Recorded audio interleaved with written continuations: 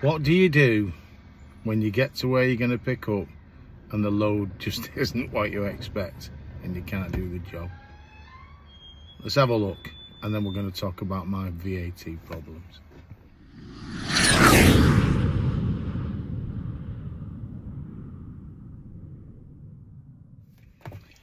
Morning everybody, I hope you're all well.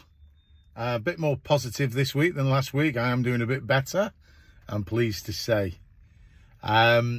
What I'm talking about now is when you go to a job and the load won't just fit on your van at all, which has just happened to me now. So I'll explain how I've dealt with it, which I think will be the fairest way in my opinion.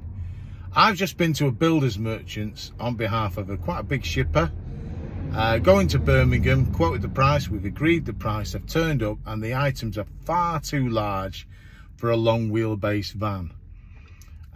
It was insulation and the pallets are extremely tall. The weight is not an issue, it's the size, the bulk of the load. I'll show you a picture now of the pallets.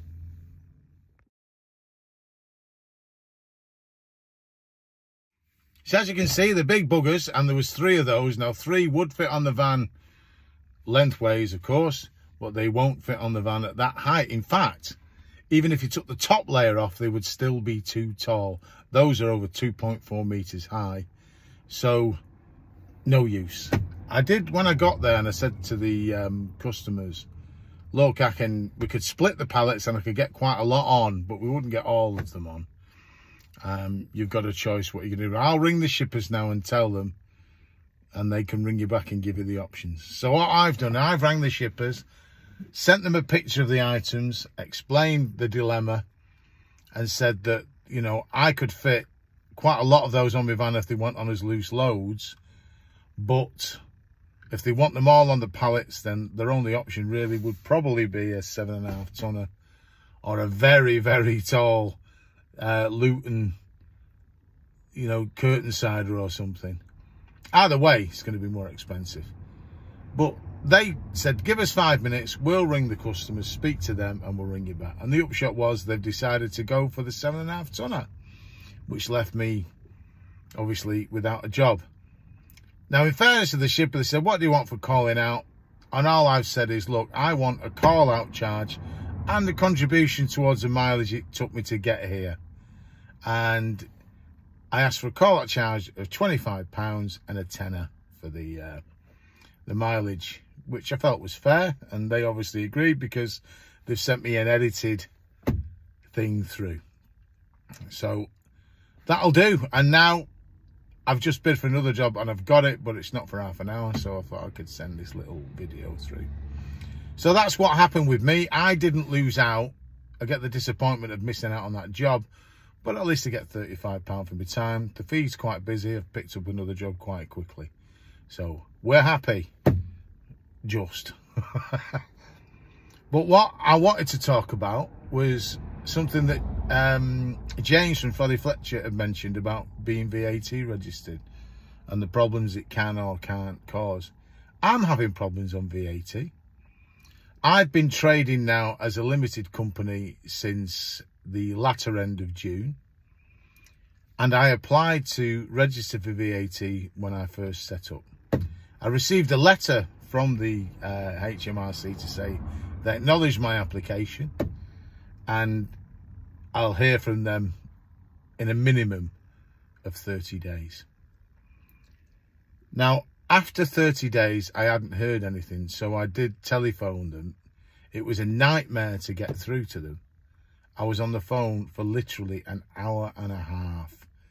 And when I eventually got through, I was simply told, no, these applications can now take up to 2 months.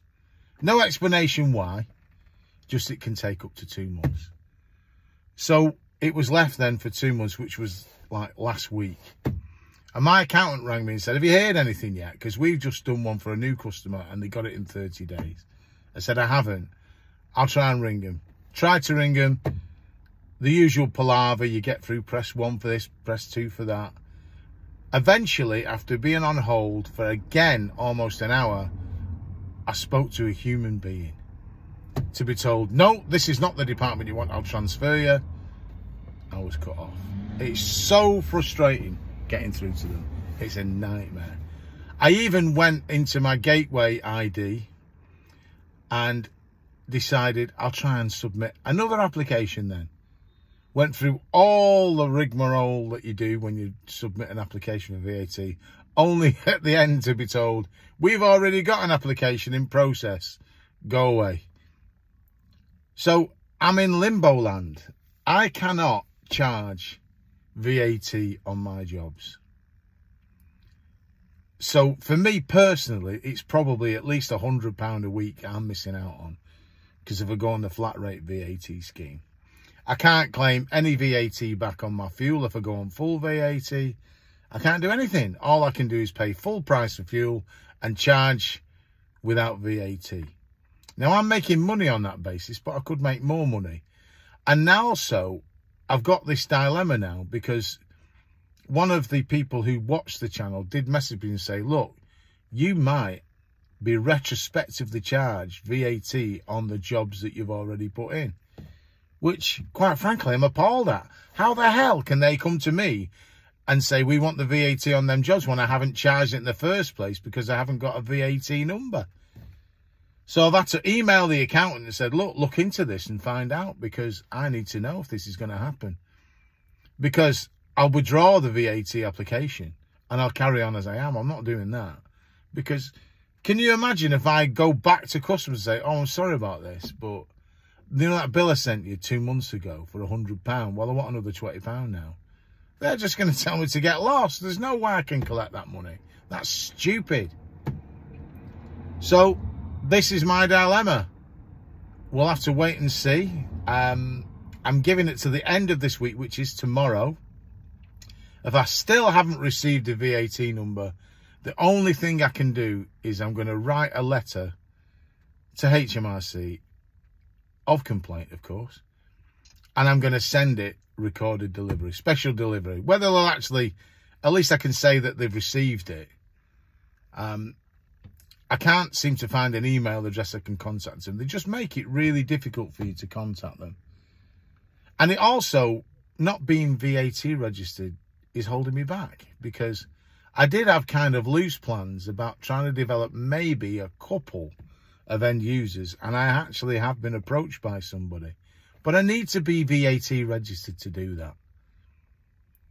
So the whole thing is a bit of a farce, and we'll have to wait and see what happens. So watch this space. I'll keep you informed.